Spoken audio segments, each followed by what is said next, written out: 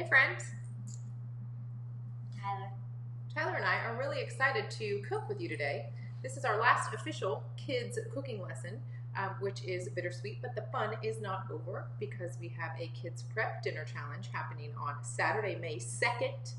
Type the word prep, all caps, all lowercase, it doesn't really matter, into the comments and I'll message you the details on how you can RSVP for that so that you have plenty of time. It's a whole nother week away. Next Saturday, a week from today, a week from tomorrow, my goodness.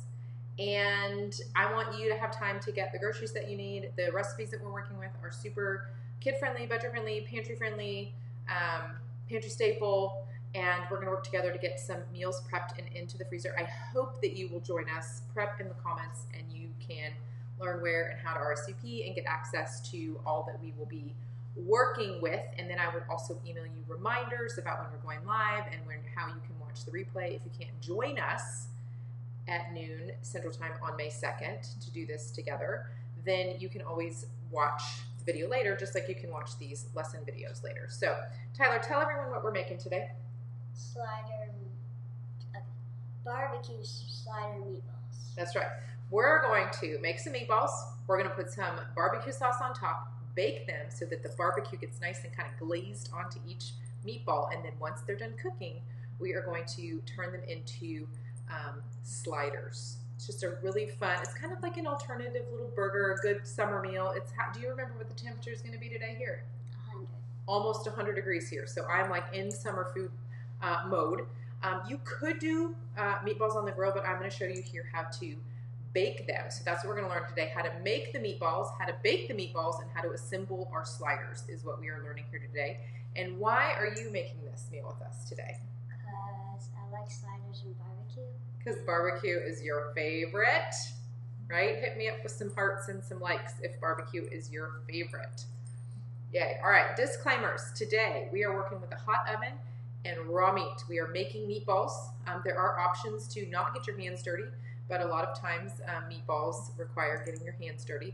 So parents, you need to be supervising your kiddos, making sure that they're cleaning up properly, food safety with this meal that we're making today. Is most important, but let them do the work. This is their time to learn these important, valuable life skills. This is why we're taking advantage of all this extra time that we have at home to work on this cooking. And I will tell you that my boys totally fight over who's cooking, and I don't remember the last time I made lunch. So this whole kids learning how to cook thing is working at my house, and I hope it's going to be working at your house too. Kiddos, if I get in the way, Tyler, what do you do? Say, Mom, I got this, let me figure it out. You don't need to, you can politely and respectfully tell whoever's with you in the kitchen that you're trying to learn and to step away, please. All right, with my disclaimers, I've said that on every video. With my disclaimers, that means it's time to get started cooking. Are you ready? Yes. Alexis, hello, my friend from Minnesota. All right, let's go. The first thing we need to do is preheat the oven. Tyler, can you please preheat the oven? So bake 350, start. Okay, that one's running. All right, type prep into the comments if you want information on our kids prep dinner challenge that's happening Saturday, May 2nd. I want you to RSVP now so you have plenty of time between now and then to get ready. I'll email you everything you need to know. Don't worry, it's very simple, but this is going to be well worth your time. This is almost an extension of these kids cooking lessons. Instead of making one meal, we're going to prep several meals together at the same time. So check that out. Prep into the comments, P-R-E-P, and I'll email you or message you all of that information there. Okay, we have our oven preheated. Meatballs, when you bake them, I'm going to share two options with you. Ground beef tends to have enough fat in it that you don't need to grease your baking dish, whether you're using a glass dish, a metal dish, or in this case I have here a disposable dish. You don't typically need to grease them, but if you want to, you can, so that they don't stick to the bottom. Another idea that yes, Maria, I absolutely will. Another idea I want to share with you is this. When you bake meatballs, if you want the meatballs to tighten up, if you will, you're going to want to do this.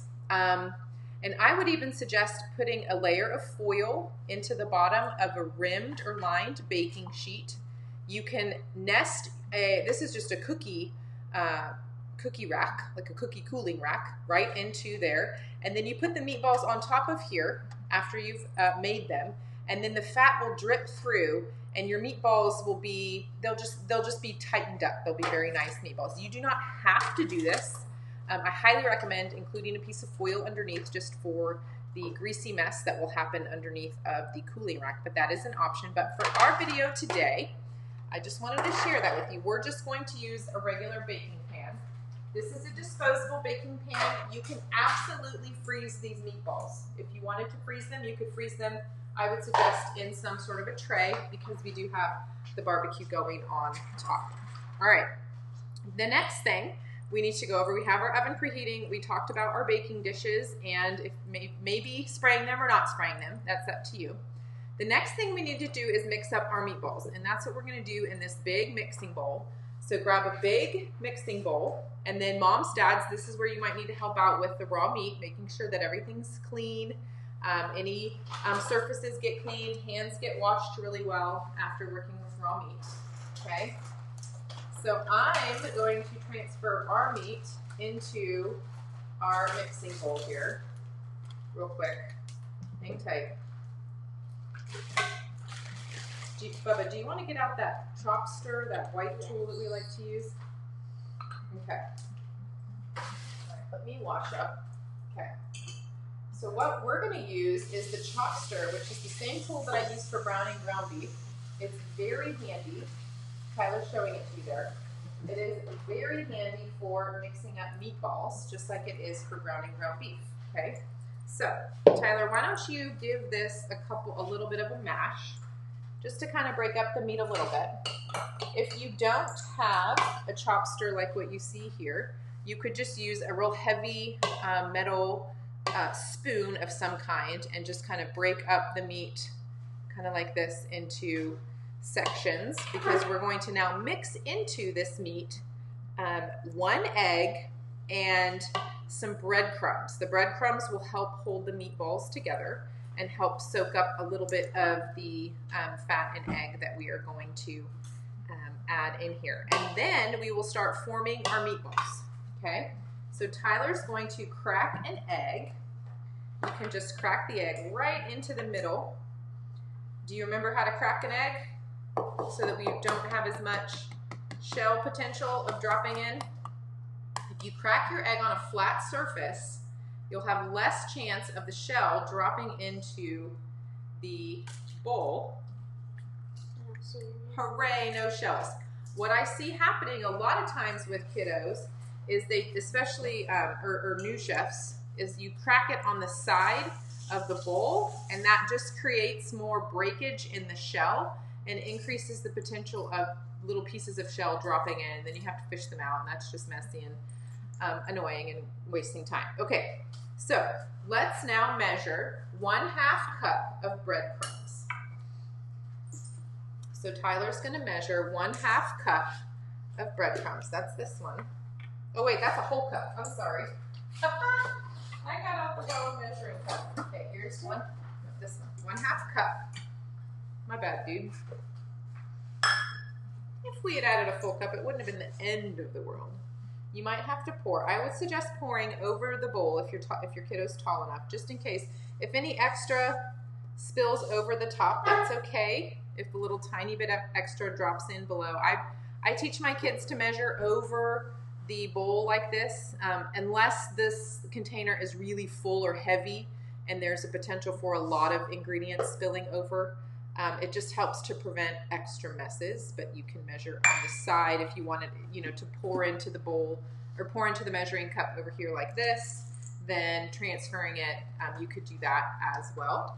All right, now we need to add 1/2 teaspoon of salt and pepper each. So I have the prep dishes right here, and you just want to scoop 1/2 and make sure that it's level.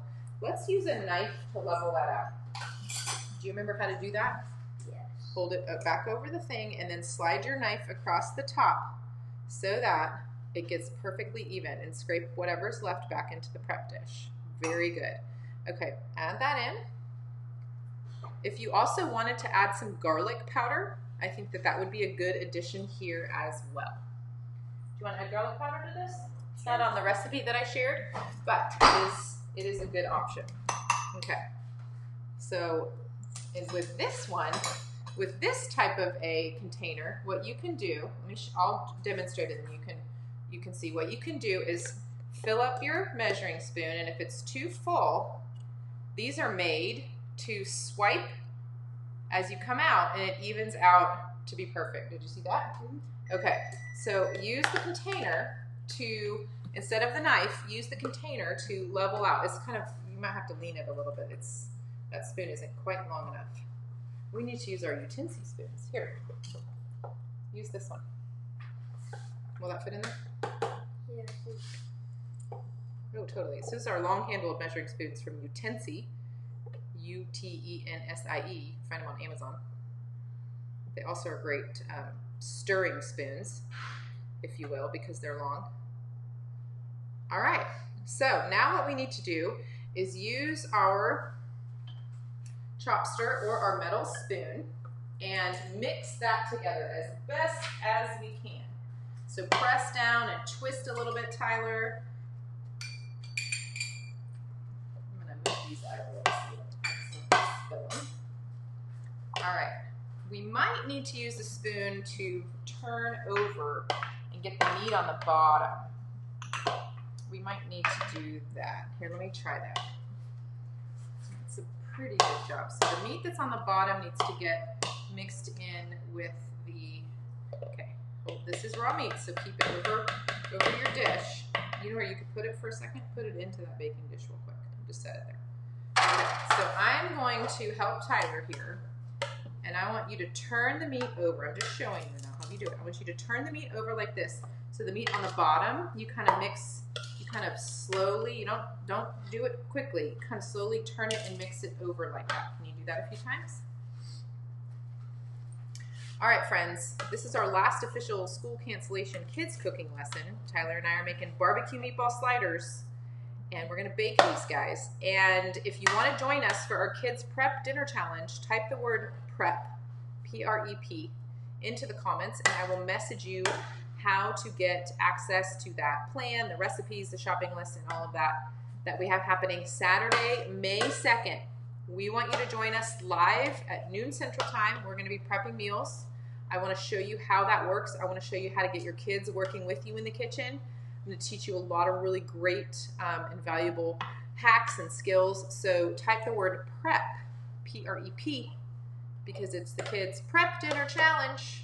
You guys, I'm over here working myself out of the job, and I want you to do the same thing, because I want you to not feel like you're cooking 241 dinners every week, that your kids are cooking some of them for you. It's the best. It really is.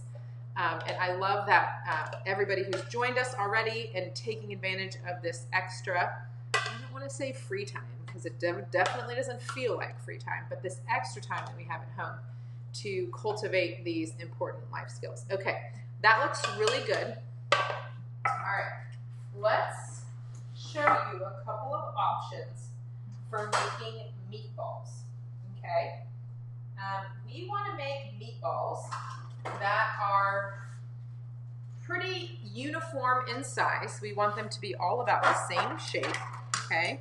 So you can absolutely mix up the meatballs using your hands. I know some people will use like kitchen gloves. It's totally up to you. I generally use my hands. I take my rings off and I just use my hands, okay? If you don't want to do that, there are some other options that I want to share with you. The first thing that you're going to want to do is kind of form it into a loaf inside so it's a little bit pressed together. And then we're going to use an ice cream scooper. I have a pretty large ice cream scooper to mix up the, watch this, Tyler. So you can use an ice cream scooper. Because we pressed it together, we can kind of make a rounded ball. A melon baller is going to be too small, okay? This isn't exactly a ball shape. You might need to get a spoon. I'm trying to show you an option where you don't have to come in contact with the raw meat, okay? I'm going to show you the other way too. You might kind of press it with another spoon like this. And then, watch over here in the pan. You can drop it into the pan in its meatball shape.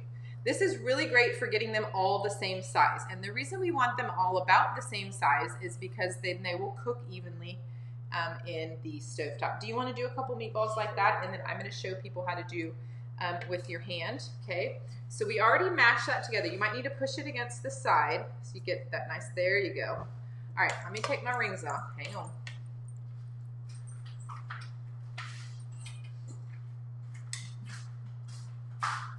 Just kind of press it together in there all together. You can swipe it off if you need to, yeah, perfect. All right, you want to drop that in now? Okay. If you're going to use your hands, which you can totally do, you could use a spoon and then your hand, or you can just use your hand, but you're going to want to get about the same amount to just so that we're even with what he's doing. And I just put it into my pan, into my hands, give it a little squeeze, and then do a little roll. And there's a nice meatball, okay? So I'll put mine over there. All right, for the sake of time, I'm gonna work with Tyler here and do this side, and he's gonna do that side. And then I'm gonna tell you how we're gonna bake this, and then I'm gonna show you, we have some already that are cooked here. I'm gonna show you how to assemble your sliders so that you can see what it looks like at the time that you are going to eat these after they bake. Okay. So we're assembling these meatballs into this baking dish. I am going to bake this. We've already preheated our oven to 350 degrees. I'm going to bake these for 35 minutes, okay? If you're making small, these meatballs are about 1.25 inches. If you're making smaller meatballs, you might only need to bake for 28 to 30 minutes, but you want to make sure that you bake long enough so that the center part of the meatball is all the way cooked through. Okay, so that is that. Once we get these in here, these are not ready to bake. They still need the barbecue sauce. So once we get all of these meatballs formed into this baking dish, we are going to squeeze barbecue sauce over the tops of each one just to give it a nice little topping. Does that one look good? Mine are a little bit bigger than yours now, all of a sudden. Yes. This one got big. This one's like... Okay. That's okay. All right, let me do one more and then I'll wash up and show you while Tyler finishes with his ice cream scooper. I'm still gonna have Tyler wash his hands just to be extra safe in case his hands came in contact with the raw meat. That's good. We'll wash hands. So let me wash up and then we'll move on to the barbecue sauce part.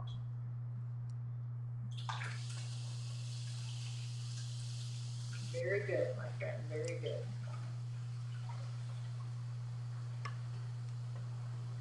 So Tyler's showing how to do the ice cream scoop option, which just is less contact with the meat.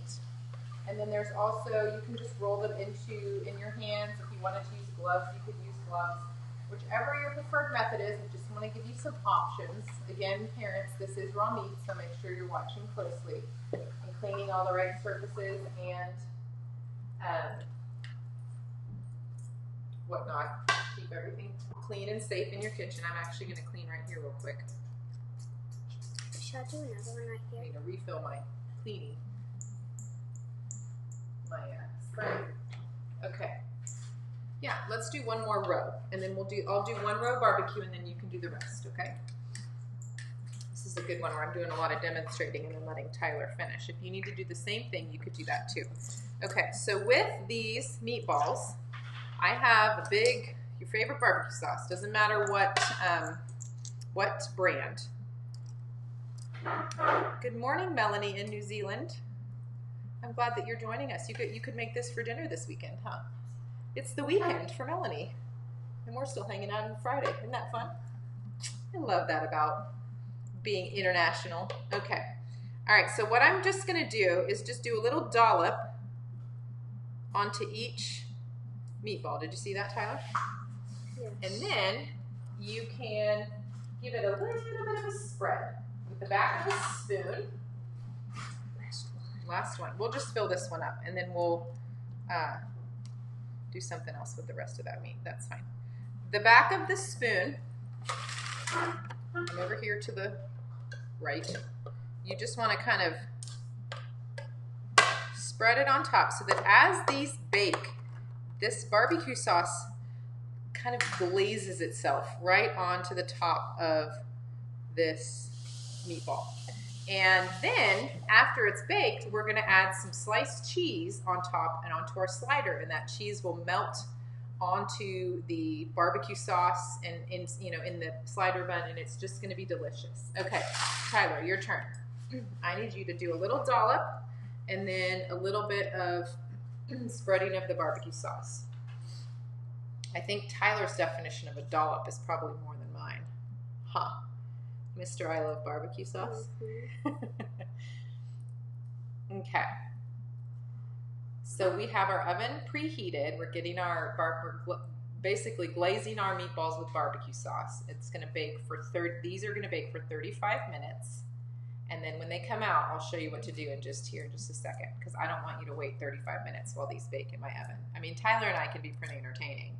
We could probably do some funny dances. He's like, yeah, no. All right, spread that around just a little bit. Very good. And then we're going to put that, I'm going to leave that in here.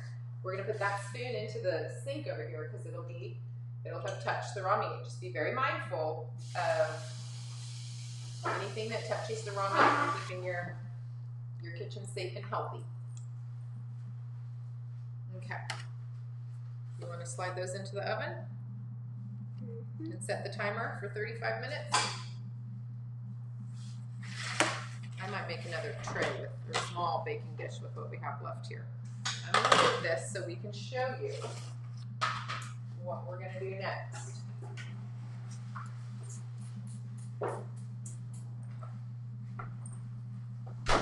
Okay. Now, I've already have some cooked meatballs here.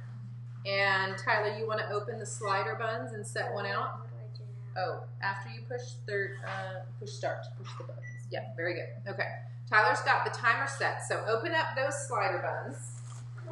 This is what you'll do. Now that you have your meatballs baking in 35 minutes, we are going to assemble our sliders. So you get your slider buns, and let me warm, well, I'll tell you about some options.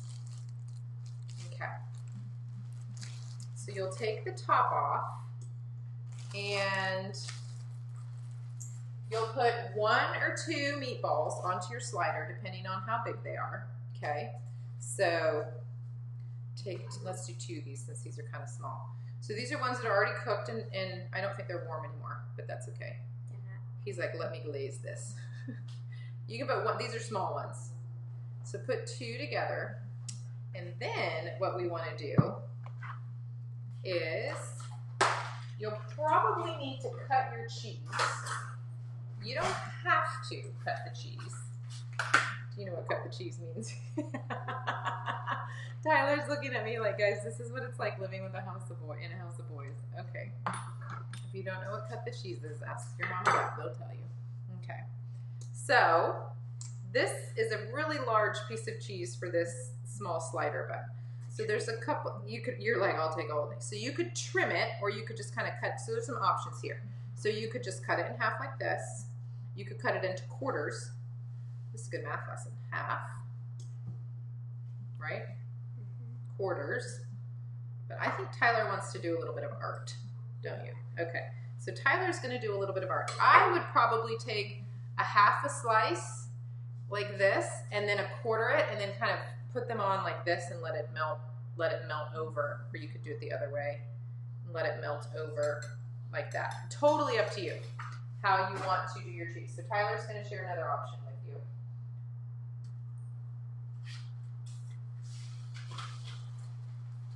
He is cutting out cheese art right now, guys. Okay, friends, we're coming to the end of the lesson. We have 20 of these school cancellation kids cooking lessons available. You can find them on our blog, $5dinners.com/blog. You can find them on our YouTube channel. Just search $5 Dinners. You could find them here on Facebook under the videos tab. There is a school cancellation kids cooking lessons playlist. Is that a smiley face? Aren't you so clever? You guys, give Tyler some love for that fun idea. He's got a smiley face. He cut the cheese smaller. Look at how cute you are. Okay. The other day we turned a banana into a dolphin, and today we're doing smiley face cheese. All right. Okay, so that would go on there. If you are assembling your sliders right after you take your meatballs out of the oven and the meatballs are still warm, this cheese will melt inside your bun like this. Some other ideas would be to warm your buns. This is a lot of funny expressions today, huh? Another idea would be you could put these in the microwave for just 10 seconds to melt that cheese, and then put the top on. But my preferred way is as soon as these guys come out of the oven to have everything ready to go so that you can quickly assemble them, and then the cheese will just melt right inside the slider after you assemble them. To get the meatballs out of your baking dish quickly, I thought that's probably something I should share. I would recommend using some tongs. So let's pretend they're baked right here. I would grab a meatball, put it on the slider, put the cheese on, let the cheese melt. It'll melt quickly there. So are you excited to have these for dinner? Yeah. Oh yeah, me too. So that's how you do barbecue meatball sliders. Tyler, hit me up. High five. Okay, that's how that happens. If you want one more kids cooking lesson, it's really more of a challenge. It's really more of a family affair. We have the Kids Prep Dinner Challenge happening Saturday, May 2nd. That's a week from tomorrow if you're watching this on Friday, the last day of our kids cooking lessons. This is like an extension of these cooking lessons. We are going to learn how to prep 6 meals at one time to put into the freezer. Would love for you to do that. I'm going to be doing it with my boys. I want you to do it with your people. I want your kids to learn how to work together. This is going to be a good lessons in working together and teamwork and communication and getting a plan ready and all that stuff. I have the plan for you. I'm going to give it to you. I'm going to send you email reminders. I want you to be successful with this sort of prepping 6 meals at a time for the freezer. So type the word prep, P-R-E-P, into the comments here below, and I'll message you how to RSVP and where to get all the information there. If you're watching this video on, let's say, YouTube or our blog, you can come over to Facebook and type the word prep, or you can see on the blog post where to RSVP for the Kids Prep Dinner Challenge. So that's that. I have have you had fun doing these? Yeah. Yeah. Oh yeah. They like fight over who gets to do these with me, and they fight over who gets to cook when we're not doing these cooking lessons. But I have absolutely adored getting to come into your kitchen in this hard time. This is just, it's brutal. This whole last 6 weeks has just been a brutal experience, and I'm so grateful that you've allowed us into your kitchen over the last couple of weeks and allowed me to teach your kids how to do this. I know that it sometimes can be frustrating trying to teach your own children when your emotions are already heightened, because of all the other pressures and stressors right now. So thank you for allowing us to come into your kitchen. Thank you for giving me and us the opportunity to show you just how this works. I hope it's been an encouragement and a blessing to you as much as it has been to us. So thank you. So the finale, it's kind of sad, huh, of the kids cooking lessons. And we'll hope to see you on Saturday, May 2nd for our Kids Prep Dinner Challenge. All right, friends, have a great rest of your afternoon. And we will see you Saturday, May 2nd, noon Central Time. See you here. Have a good rest of your day, weekend, and next week.